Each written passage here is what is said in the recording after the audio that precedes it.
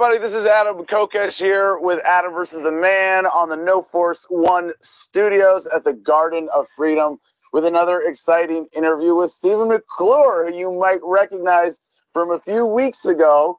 And we interviewed him as a pastor having an Easter service in civil disobedience. And it was so beautiful to see, really, the civil disobedience charge against coronaphobia, not led by civil disobedience activists or libertarians or other politicos, but just regular Christians who wanted to go to church on Easter Sunday. Now, Stephen, as a pastor in Georgia, is all of these things. He is a regular American Christian who just wants to go to church on Easter Sunday, but he's also a civil disobedience activist, a libertarian, and a supporter of the Kokesh presidential campaign and an activist with Christians for Kokesh.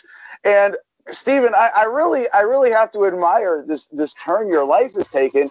It seems as though you are living in order to create incidents to be interviewed on Adam versus the Man, which I love. And I wish all of our volunteers would step up the way that you are. And a lot of them are. I don't mean to discredit so many other wonderful efforts. But now we are talking to you. Go ahead. Can you send me a list of what I can do to be on the show more?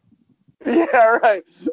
Dance at the Jefferson Monument, load a shotgun in Washington, D.C., run for president on the platform of dissolving the federal government. You know, these are things I like to do and talk about. Just general guidelines for anybody who might be watching. But no, the reason we're interviewing Stephen again is not just as a follow-up on the legal situation with what happened with a warrant being issued for his arrest after his incident on Easter, but also the way that he handled it and the way that it came up again in a recent traffic stop. And this isn't just, hey, look at how awesome Adam's volunteers are. Like, you know, look at how awesome libertarian activists are. But even for me, just as a journalist, I don't use the J word on myself a lot here, but as a journalist, you know, who wants to bring my audience a sense in real time of what's going on with coronaphobia, what risks you face with law enforcement right now, I'm really excited about this story. So, Stephen, you got pulled over with guns in your car, which is a very normal thing for you and relatively typical in Georgia, of course. But you also had to point out to the officers that there was a warrant for your arrest. So first, step back. Tell us about how this warrant came about in the first place, please. Yeah, so Easter Sunday. By the way, it's great to be on the podcast again. It is why I live life. But Easter Sunday, we had informed the sheriff's department, hey, we're doing service. They said no. We said, oh, yes. So they came on by. And I had about a 45-minute conversation with them. And on 3 occasions, they said, Mr. McClure, we're going to need you to disperse the congregation here. And on 3 occasions, I said, no. And well, I'm sorry to interrupt. I just have, there's one thing that you said in there already that deserves being underscored. They didn't tell you, hey, we're here, we're the law, we're responsible, we are going to disperse your congregation doing illegal things. Yeah. They said, Stephen, we need you to be deputized as law enforcement, and you go do the dirty work for us, and you tell Christians they can't have an Easter service. That's actually a felony here in Georgia. If a cop tries to go into a church without authorization of the pastors, it's a felony. There has to be an active violent crime being committed at the time. Wait, isn't it violent if you're standing within 6 feet of someone and you might be giving them corona? They haven't used that as an excuse to. All right, whatever. So I don't know if we've gone over this yet, but the charge of disturbing the peace. Now here's the deal.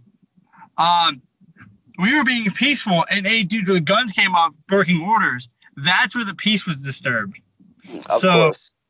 But whatever. So yeah. It's 3 charges disturbing the peace under the guise of, on 3 occasions, I said no. That's, wow. That is, I mean, whoo. That is among the dumbest of arrests out there. That for standing there and saying no, you got a disturbing the peace. And it does the charge say anything more specific relating to hosting a service? The exact charge is disturbing the peace, non-violent, non-aggressive. Okay. So interesting. If you cuss at an officer in the state of Georgia, you're being aggressive. So if I said F no, that would have been disturbing the peace aggressively. If I smacked a chair on the ground, that would have been violently. Yeah, violent. But because I said no, it's just disturbing the peace. So did they issued you citations then and there? No. So if you remember the story, the last thing that we said to each other was, "Hey, I hope you come back." And the youngest officer turned around and said, "Maybe I will, with a warrant." So he got a warrant, but then he never came back. Okay. So the warrant, with the warrant, he had issued citations in order to justify the warrant then? Yes. Yeah. But they weren't issued. He just wrote them because, my understanding in, different legalities, different areas, different states of emergency, in order for a misdemeanor citation to be valid, they either have to actually physically detain you and process you and book you, or write you a ticket that you sign where you are released in your own recognizance. But yeah, I guess now they're able to just write citations even not in your presence in order to get a warrant. So, full disclosure, I've got a few lawyers looking into it, and they don't think this will make it to court because of issues. Of course not. Yeah. Yeah, this is no, and it is worth pointing out as part of our coverage of how things have shifted during coronaphobia to educate people on just the basics of how police work and how that has shifted. And regardless of whether it's a legitimate charge or not, police can arrest you, and police have the legal protection, the leeway to falsely arrest you in order to carry out the whims of politicians, regardless of whether it's legal or not, because they can arrest you illegally, detain you, take you in, book you. You get released on bond later that day or the next day. And even if it's an unlawful arrest, you can't really sue them. It's very, very difficult to sue a police officer. And oftentimes they will arrest you because they don't like you to get you off the street. And I've actually had in Texas a district attorney tell me, well, you can beat the charges, but you can't beat the ride. And that's a sad state of the police state in America, where police can arrest, detain, take you away, at least for a short period of time, where they have no consequences and they need essentially no excuse. And now under coronaphobia, they have more excuses. Yeah, but even in Georgia, you can't sue a police officer. You can sue the private person of a police officer, but you can't sue that private person for his conduct as a police officer. So he can break. You got pulled over, right? Yeah. There's the bottom line here for people to know is that you only call cops when you absolutely have, when every last option has been expended, and even then you have to be extremely careful, and especially right now. Like generally speaking, I avoid cops. When there's a reason to, I'll talk to them, I'll confront them. When I'm at a protest and they're hanging out, maybe I'll have some fun with them. But every police interaction is a liability. It's a risk. It's a danger to you. And right now, with this accountability removed, police are somewhere around 5 to 10 times more dangerous than they normally are. And that is significant. So, yeah, maybe not stay at home, but stay away from cops, especially during the coronaphobia crisis, when their mechanism of accountability isn't as active. I just shared a story from the Washington Times about courts being shut down. Criminals get arrested and don't have fair trials, don't have a speedy trial. None of the due process that is shut down because of coronaphobia that's supposed to protect your rights is in place right now, and cops know that. So, Stephen, you got pulled over. This is the follow-up story. Yep. How many days later? I got pulled over 3 weeks later, and the officer's walking over the car. I roll the window down. I turn the engine off. I go, "Hey, just so you know," as he's walking up, he's not even to the back seat yet. I go, "There's multiple guns in the car. And he goes, all right, here's the deal on that. You pull your gun, I pull my gun. I said, cool. Don't pull your gun, I won't pull my gun. Nice. And he goes, hey, I need your license. I said, all right. I hand him my license, and I go, hey. And as I'm handing it to him and I hold it, I go, can I know I'm being stopped because you cut me off back there? I was like, oh, I didn't even see you. He goes, that's how you cut me off. I'm like, all right. He goes back to his car, sits there for a minute, and as he's doing his thing, multiple cars are pulling up, and I figured, oh, okay. He's a little antsy because it's not a pistol. It's a pistol, and yes, I am that redneck. It's a pistol and I'm cool all the time. Nice. Nice. And I understand that can be a little scary for people. So he comes back to the car, and all the officers are getting out, and they're all kind of walking towards me. And I'm like, okay, something's up. He goes, hey, I need you out of the car. I said, are you asking or telling? He goes, I am telling. And I go, okay, can I know why? He goes, as soon as you're out, I'll tell you. I said, okay. I said, am I opening the door? You open the door. So he opens the door, and then I unlock it. Then he actually opens it. And he goes, hey, you have multiple warrants for your arrest, and we got to figure out what's going on. And I said, I don't have warrants for my arrest. I haven't had warrants for my arrest in years. He goes, you have 3 right now. And I'm like, all right. So his lieutenant comes up and says, hey, you need to put him in handcuffs now because you're calling guns and all this stuff. So if you're not aware, you can get handcuffed one of 2 ways. You can handcuff like this in front or in back. And this is way more comfortable. So if you have the option, if you know you're getting handcuffed, like there's 8 guys up here, just throw your hands up and just save yourself some back pain for a minute. So don't make them push you up against the car. Yeah. So they go, hey, is there anything we need about in the car? And I said, you don't have my permission to search my vehicle. And they said, well, actually, we have probable cause at this point. I said, okay, here's what you're going to find. Here's where you're going to find it. Just be advised. And he goes, are the guns loaded? And I said, I don't carry paperweights around. Yeah.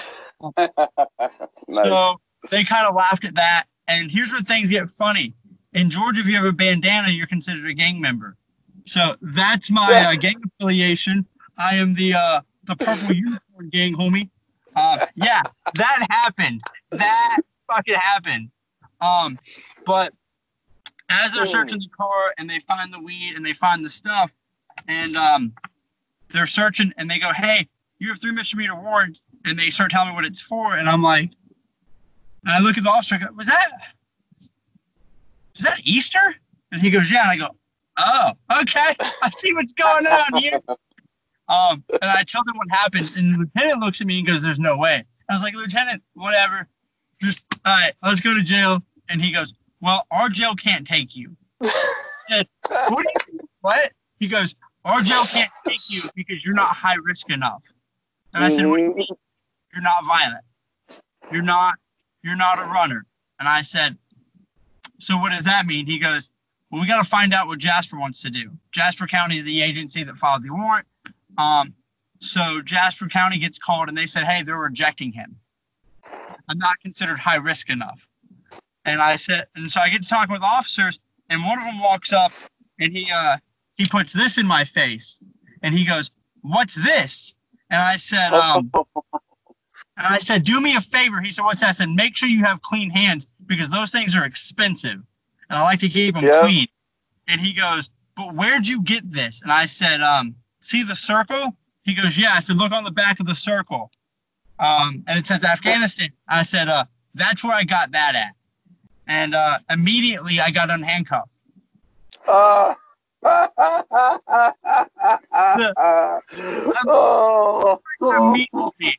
Immediately I get unhandcuffed.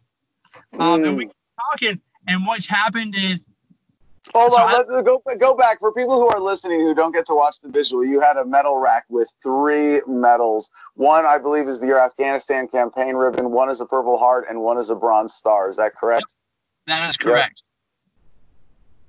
Yep. The proper order of that, if you want to be super, super squared away, is Bronze Star, Purple Heart, Afghan campaign ribbon. I was reading it backwards because you pointed out oh, yes, you're correct. Yeah. Some dude that's never served is like, what are they doing? But they're in seniority ribbons and stuff. But they unhandcuffed me, and they're looking at all the weed and stuff, and they're like, hey, how do we know the difference between CBD and weed? And I said, the CBD is labeled as CBD, and the weed is just weed. It's not in a CBD container. And they said, okay, that's cool. They start measuring everything out, and I'm like, wait, I'm in handcuffed, and what's going on here?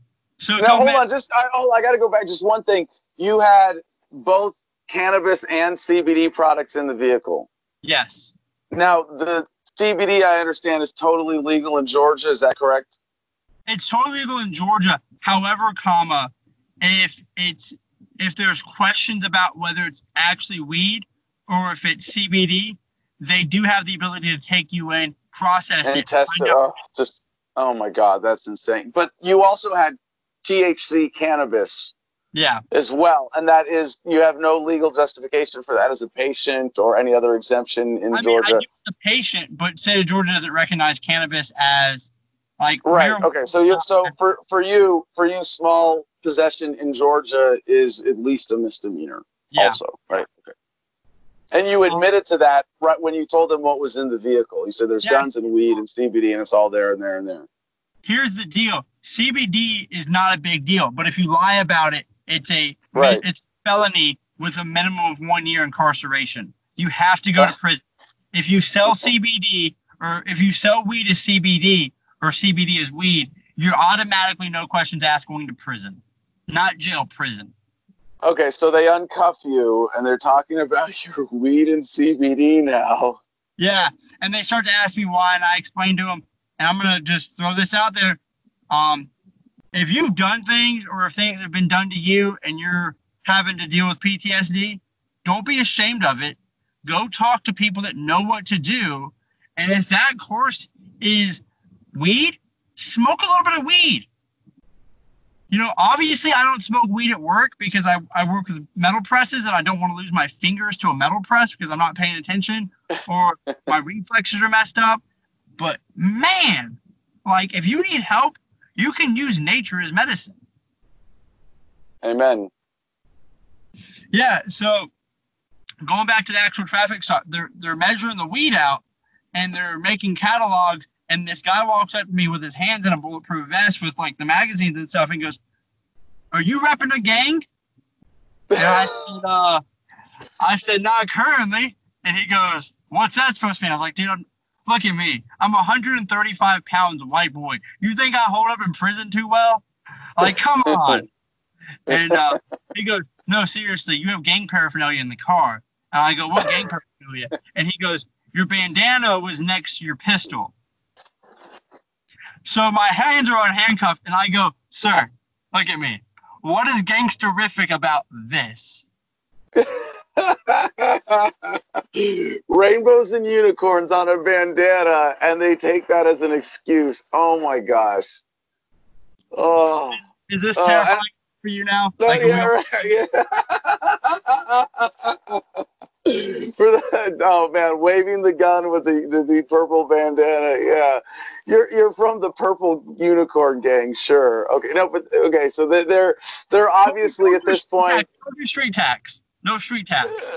At this point, they're obviously just trying to get you to say something that could escalate it, that could justify taking you in, and standing around going, "Is there anything here?" And fortunately, you're with us today because so the lieutenant walks up to me and goes, "Hey, so here's the deal. Jasper County can't take you. We can't take you. And if I cite you on any of the items, I have to take them. And we can't take them without taking you." And I said, "So what does that mean?" And like I started to smile because you know exactly what that means. So they yanked the bolt out of the AR and they put all the pieces in the seat where they found it. Right. And then they put the weed on the hood of the car, the CBD back where it belongs. They unload the pistol and they put everything on the driver's seat. And he said, "Here's the deal. If you touch any of that while my guys are in this parking lot, I assume you're a deadly threat." And I said, "But what does that mean?" He says, "We're leaving now." And I said, "What do you do with my guns?" He goes, "They're in the car." I said, "What car?" He said, "Your car." I said, "What are you doing with my CBD?" He goes, It's in the car." I said, "My car?" He says, "Yes." I said, and I go, and And the weed? He goes, it's on the hood of your car. I'm not putting it back in there. Now this is all like there's one like beautiful, surprising note of compassion in this bigger, hilarious scenario, is that if they were like really concerned about weed as a threat, like if weed was like crocodile or some other drug you do and it just kills you right away, something, or you kill other people, you look like a gangster now.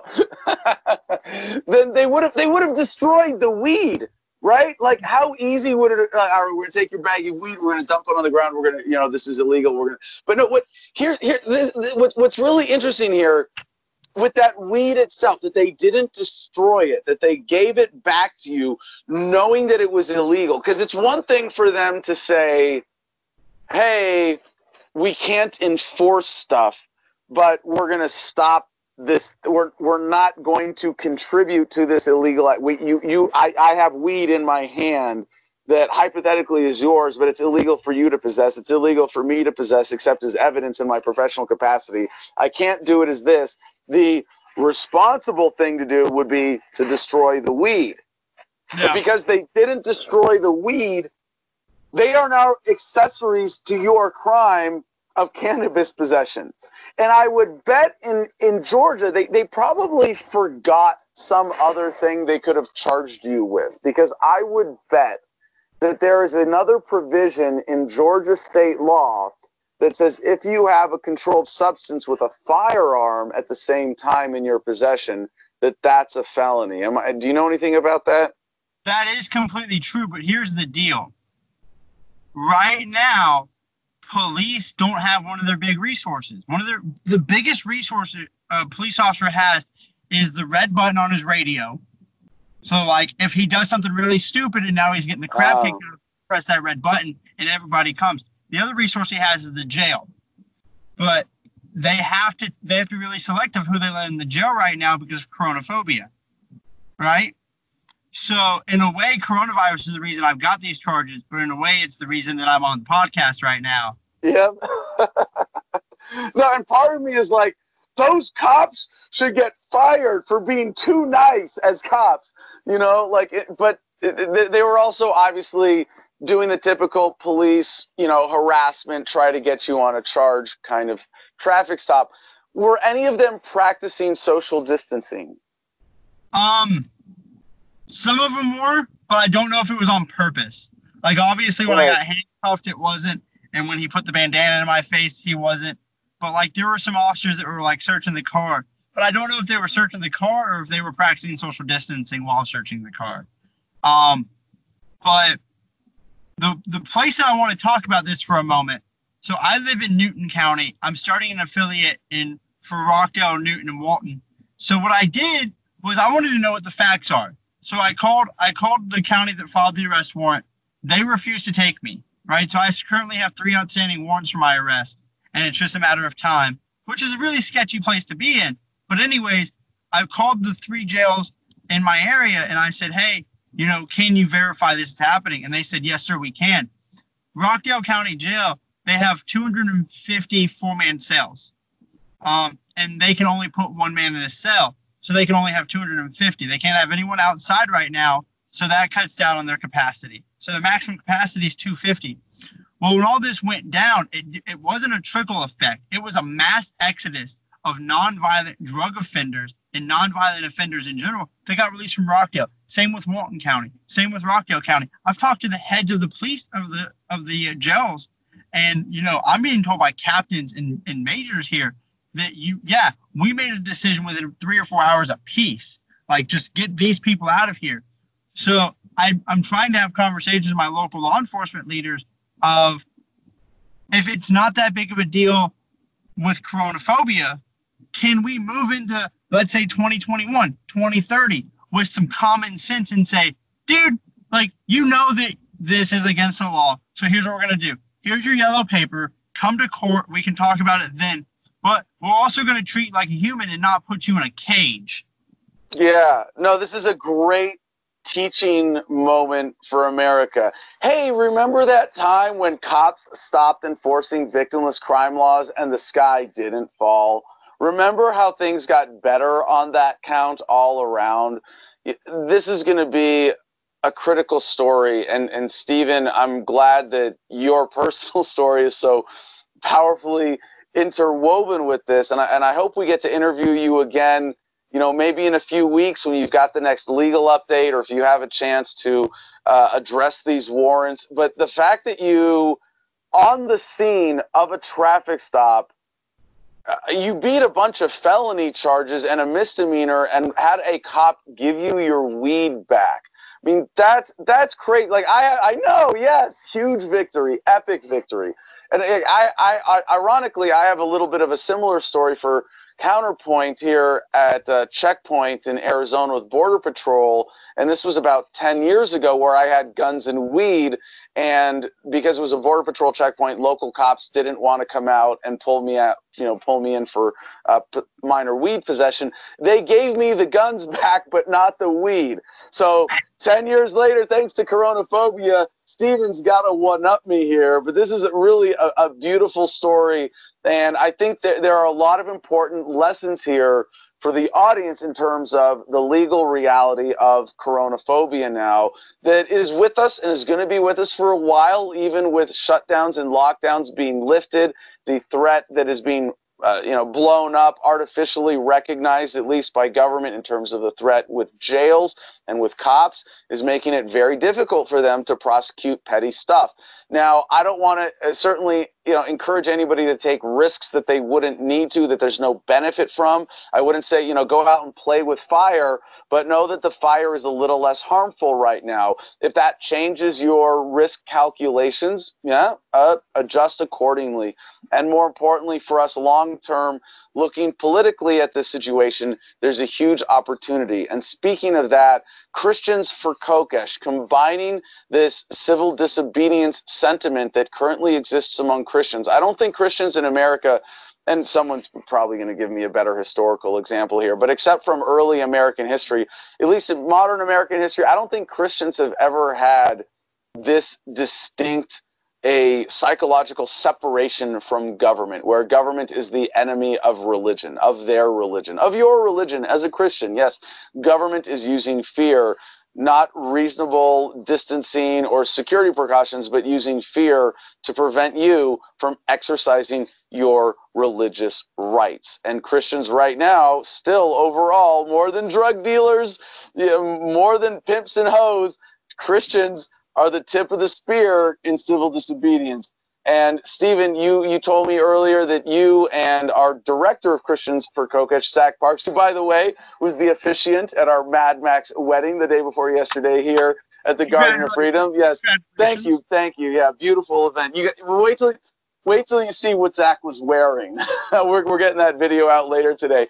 But Stephen, you guys are doing a Christians for Kokesh podcast. Now, I hope also that, maybe libertarian Christians, that you give yourself a means of transitioning this effort into something long-term that's viable with or without me. Of course, I'm deeply honored that you guys see, as I do, this campaign turning the federal election into a referendum on whether the federal government should be allowed to exist at all as the tip of the spear for freedom right now. So tell us a little bit about what you and Zach are putting together with this new podcast.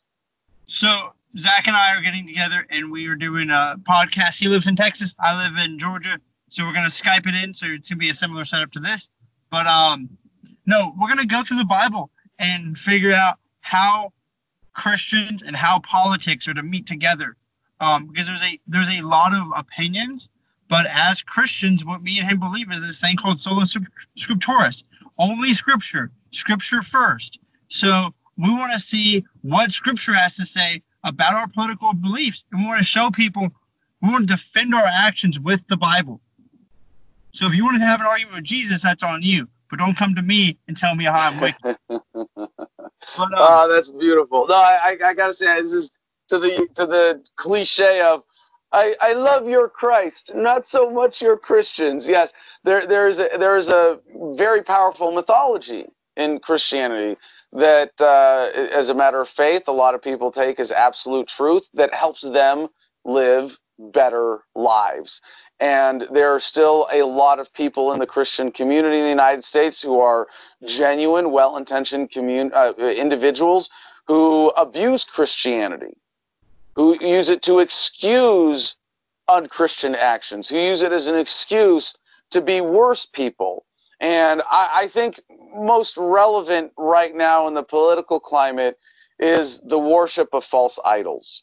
And I think with Christianity as an important component of it, there is a spiritual awakening on the horizon as relates to society and the global human family and governments in particular, where the worship of the state, the worship of politicians, the worship of Cheeto Jesus and every other personality cult in politics is falling apart. And some people some Christians will correctly point out that it is a fall from faith of society that leaves us vulnerable to politicians taking the place of spiritual leadership in society. And as someone who is very distinctly not a Christian, I can say that those Christians have a very good point, and I think they are correct. It's not necessarily a fall from Christianity. As some of you know, I'm certainly more of an open source rather than doctrinaire spiritualist, if you will, more of a Buddhist and pantheist. And I think that even in that realm, a lot of people who say, well, I'm not religious, I'm just spiritual, they're not really spiritual either. And a lot of them are statists. They still worship the state. They still worship the Democrats, or I think in that camp it's more the Democrats. But they still worship the state. They still worship authority. They still worship personalities. And I would rather live in a country with a healthy Christian spirituality that recognizes that God comes above government, that you do not worship false idols, rather than a community that rejects Christianity but worships the state as a false idol. And I think the proper course of human progress in this realm right now is for America to re-embrace a kind of spirituality that is directly contradictory, as it should be, to the false idols of government and government authority. And if Christians are leading the way in that, then I will support y'all wholeheartedly and call you my brothers fighting this fight to displace the false idols of government. So, Stephen, thank you so much for everything that you do in this effort. Any last thoughts about any of this? So there are two things I want to say, and then I'll be done. I really want to encourage the audience to call your local sheriff, find out how many people they released, find out what they're doing, and then challenge them to carry that on. After we are done with coronaphobia, whatever that means, maybe our law enforcement can continue the actions of not arresting everybody that steps on a crack in the sidewalk. So that's my big challenge to y'all today, is push forward. Atlanta's about to close down their jail permanently. And I'm like, yes, yes, yes. And I want to see that for Phoenix. I want to see that for Covington. I want to see that for everywhere. And I want to see your viewers be the spearhead on that. So that's number one. Number two, do not pay to be enslaved. I'm done. Don't pay to be enslaved, guys. Beautiful. Thank you so much, Stephen. And as we develop this production, obviously, you're seeing right now a new and improved version of Adam versus the Man with our producer, CJ Abernathy, behind us, which means that I have more time to develop these campaigns around all the various efforts that we've had in the past. And if you see someone who is, organizing some effort to push back in your area, join it, do it. For this whole time, we've been encouraging people to protest in their own way. It's great to see it's bearing fruit. If it comes to that point where you have the opportunity in your community to say, right here, close this jail, shut down these policies, do it, push forward 100%. Stephen, thank you so much for joining us. We look forward to talking to you again in a few weeks with a follow-up. And peace and love, y'all.